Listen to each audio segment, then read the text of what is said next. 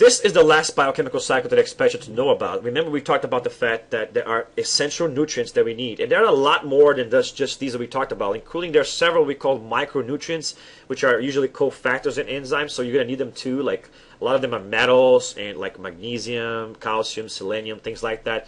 But without getting in detail how those cycle, there's a more important element that's going to be part of all DNA molecules as well as all energy molecules, the ATP, which is the energy currency inside the cells.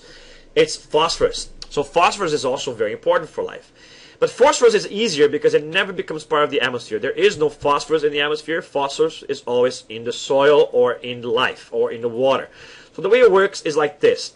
There's going to be phosphorus trapped inside the rock, so there's phosphorus in the rock. Now, that gets eroded, and then in the soil there's going to be these phosphates, and then the plants or other producers can pick up those phosphates, and notice that's happening here in the water as well. And then when the phosphorus get incorporated into the producer, which then gets eaten, and then it becomes part of the food web. Then after those things die and they get decomposed, it goes back to the water, which then completes the cycle, or back to the sand, which then completes the cycle. Now, erosion can pick up some of the phosphate from the soil and throw it into the water. So that's how they both connect over here. And the same thing is true about the nitrogen cycle or the carbon cycle. Erosion and weathering move the things around between the water and the land.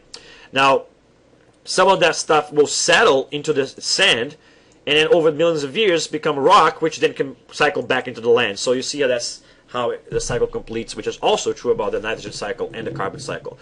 So that's the phosphate cycle. It's a lot simpler, and you don't really need to know the steps of this one, but it's important to know that the phosphorus is an important chemical. It's part of DNA, it's part of ATP, and so it's going to be very important for life, and there's a cycle that involves that as well. Now, when we were talking about the nitrogen cycle, we did mention that sometimes when you increase the nutrients in too much, there's going to have something that's called an algae bloom when the producers are no longer limited by what usually limits them, which is the availability of nutrients. You see, sunlight is not usually a problem for where producers live. Even on the water, the majority of them tend to stay in the top where there's a lot of sunlight anyways.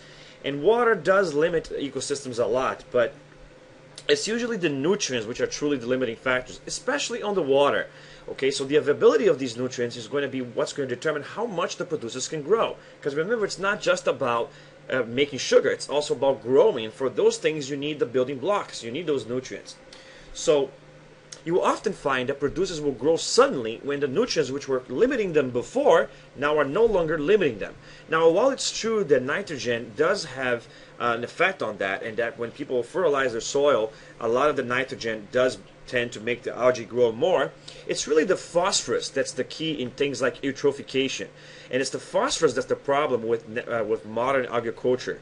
You see, soils tend not to keep the phosphorus for too long because, first of all the nutrients that you're putting on those plants, okay, are going to be cultivated and sent somewhere else where the person is going to eat it.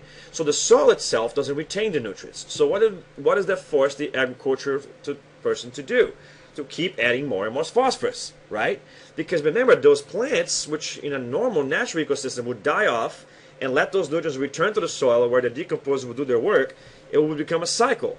But this cycle is not being allowed because the decomposers are never decomposing the plant there, since the phosphorus is being picked up and sent somewhere else on modern agriculture. You're never going to eat the food exactly in the same place that's being consumed. It's like the ecosystem is far away from where you're actually coming from. So it's matter transfer across ecosystems. What this means, though, is that the person in a farm needs to constantly add phosphorus. Now, he may even add too much, and the result is that when it rains, some of that phosphorus will run off into the groundwater and then into lakes, rivers, and ultimately into the ocean. Now, if nitrogen was already something that sometimes limits the ecosystem and all of a sudden causes the population to explode when it becomes available, phosphorus even more so. Because phosphorus never has a gaseous phase. Phosphorus cannot be captured by processes such as nitrogen fixation. Phosphorus can only be introduced into the ecosystem by erosion of the rocks usually. And that's something that takes a very, very long time. So that means that ecosystems are usually extremely limited on phosphorus. So when all of a sudden all this phosphorus comes rushing to the oceans, that's when you get this massive growth of algae that causes the process of eutrophication, which we'll talk about in a little more detail on the next lecture series when we do ecosystems. But remember, that's why the phosphorus cycle is so important. It is the key of what causes this terrible thing that is called eutrophication, and it's also something that humans are doing to the ecosystems of the world.